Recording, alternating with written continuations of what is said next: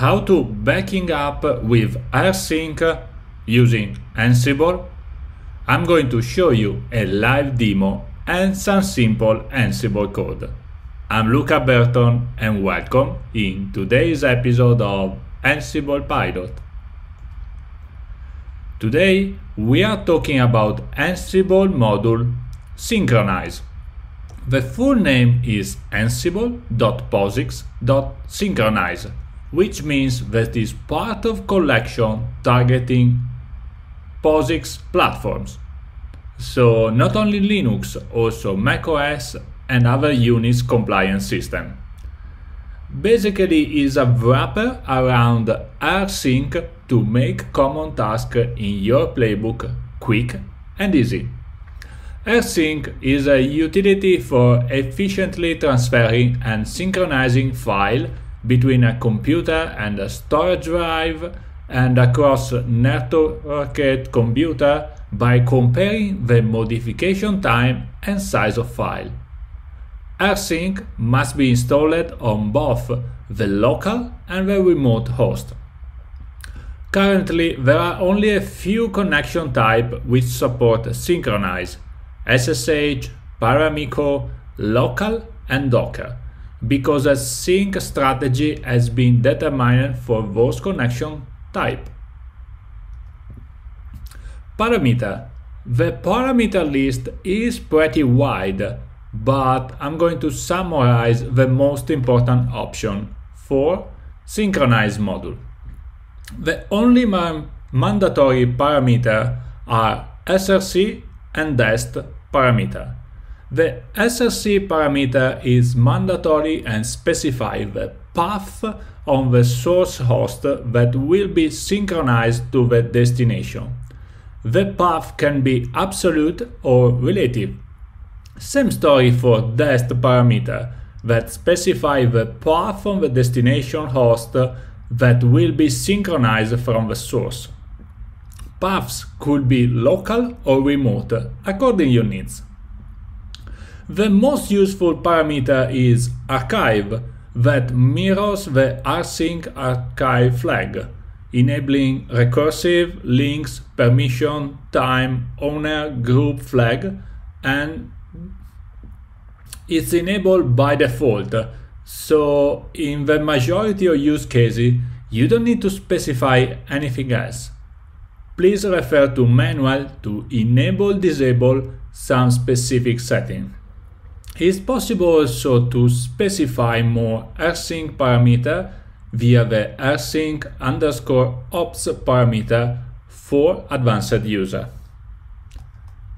Demo time. Let's jump in a real-life demo about how to back up with Rsync using Ansible playbook. I'm going to show you how to replicate one example directory tree in a Linux machine using the Rsync utility via synchronize module. Wait a minute. If you want more information about Rsync and the delta encoding that is based for minimizing network usage, jump directly to the Wikipedia page. Here there are a lot of information about also history, about supported operating system. As you can see, this utility was ported everywhere, like from traditional Linux, Unix context to BSD, macOS and Windows as well. It's used a lot for data transferring and backup in general. As you can see, this utility is fundamental for a lot of well-known Linux, macOS, Windows backup system. So definitely is worth it to take a look on the Wikipedia page. Welcome to my editor. I will show you one simple playbook to back up example directory between my host, Ansible host, and one target Linux machine.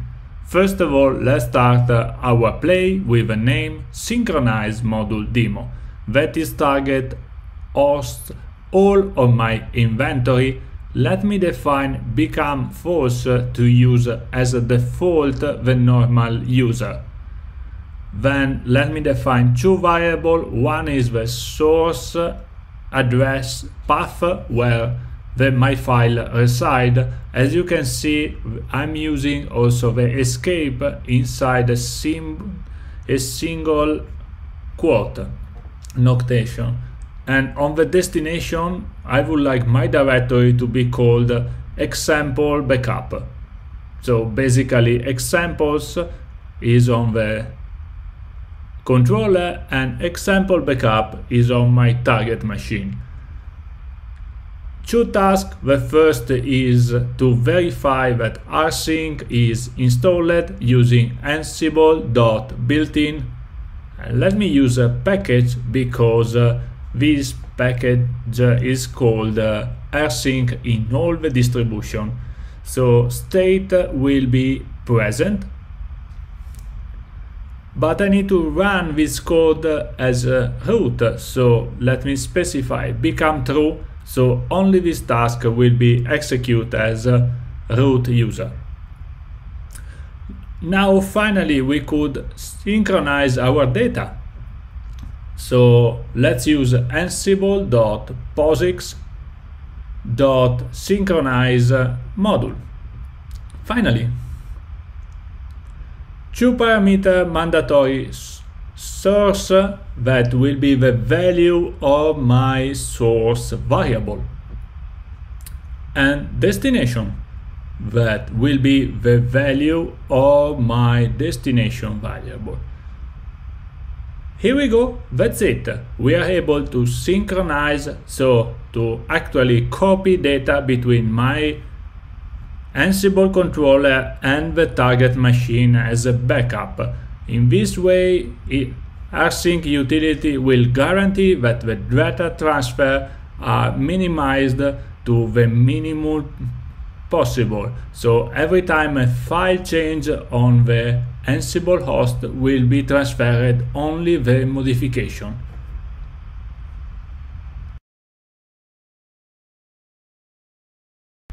Welcome to my Ansible controller terminal. First of all, let me introduce my example directory that is under copy file to remote hosts.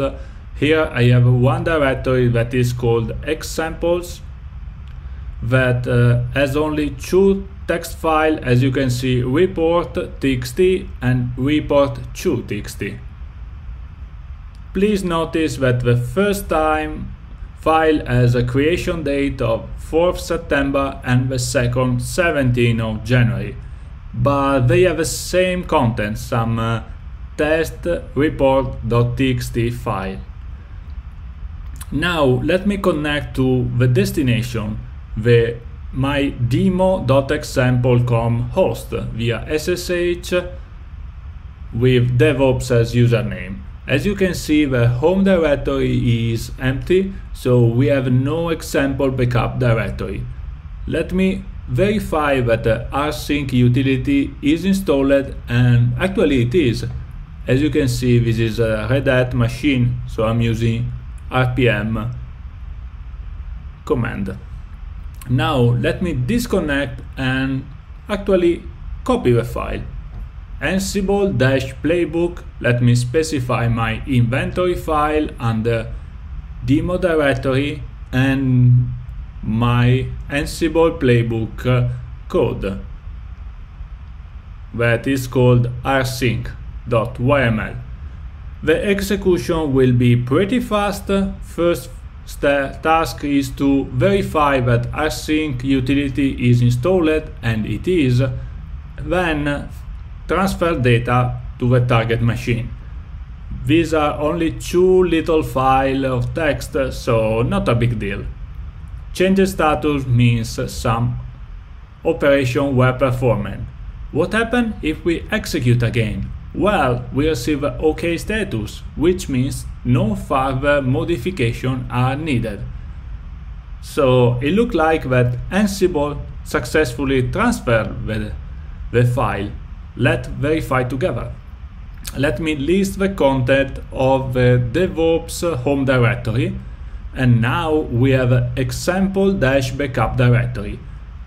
Using 3, you have a clear vision that there is one directory and 2 files underneath. So let me cut report.txt.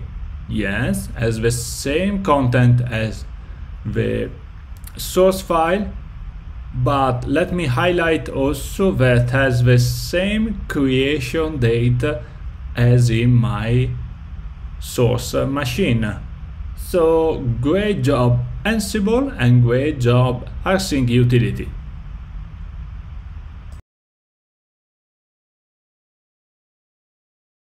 Now let's suppose that there is a change in the directory structure. So for example, let me create one new file, report3.txt. So let me use a touch command to create an empty file under my example directory. Report3.txt. Here we go. Now let me synchronize again with Ansible playbook. We are going to receive one changes status, which means some operation were performed, and it is. Let us verify the content of the target directory. So under example backup examples, we have report3.txt, and as you can see, the date is perfectly up to date. So good job Ansible.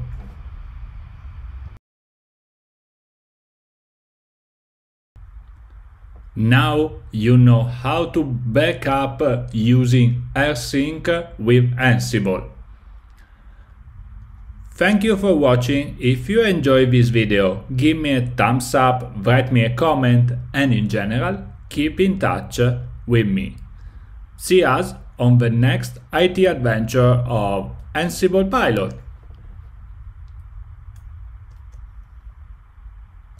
This video is part of our Ansible automation program. Sign up today on www.ansiblepilot.com for uninterrupted exclusive video and so much fun.